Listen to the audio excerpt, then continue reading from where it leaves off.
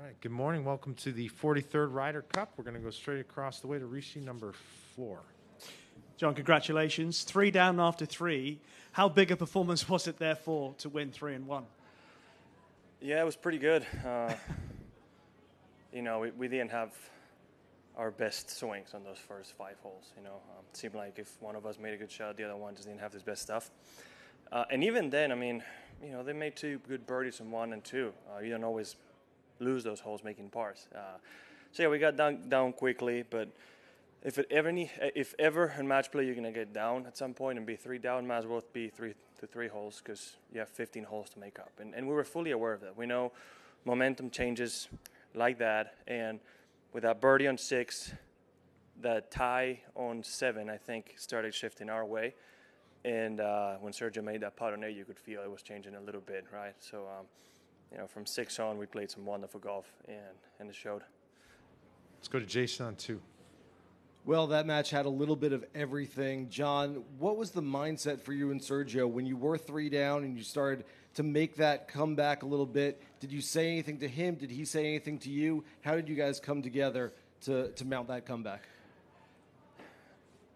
We're both fully aware of what we're capable of, right? And yesterday, I made a lot of putts, and Sergio might have not had his best day. And today, he had a great day starting on 6, right? So we both were aware that at some point we were going to get a break, and they weren't. At some point we were going to have our opportunity. We just had to take advantage of it, right? And I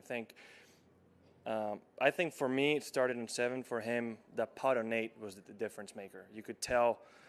Hit a good putt on 7, just didn't get it there. He made that dead center. He was celebrating before he even got to the hole, and that's always a huge confidence boost. And when you follow up for him with a chip in, and then that great chip on 10, and then I start hitting good shots after he hits good shots, that just keeps the ball rolling, and that's how we were able to keep it going. We support each other all throughout, and even in the bad times, we were making each other smile, and I think that was the biggest part of it. Okay, we're going to wrap it up with a question in Spanish, Jon. Jon, lo mejor de la ronda de hoy, de jugar con Sergio y la aportación española a los puntos, ¿no? Que está siendo la mayoría. Entonces... Sí, una semana dura parece para el equipo, pero bueno, todavía esto no ha acabado y queda mucho. Esperemos que mejore la cosa. Y sí, la verdad que jugar con Sergio es todo un sueño. Hay mucha expectativa, ¿no? Cuando 2 españoles juegan juntos por, obviamente, la historia que han tenido con la Ryder, Sebe y Chema. Y bueno, de momento ahí la seguimos remontando, ayer jugando muy bien, así que a ver si podemos seguir así y jugar así de bien y terminar ganando más puntos esta semana los dos. Sí, él sigue batiendo récords y yo empezando mi carrera, así que ya ves, contrarios, básicamente polos contrarios a cada uno, pero divertido, la verdad que nos lo estamos pasando muy bien, aunque las cosas vayan bien o mal, ¿no? Y eso se nota. Jon, thanks for making time for us. Thank you.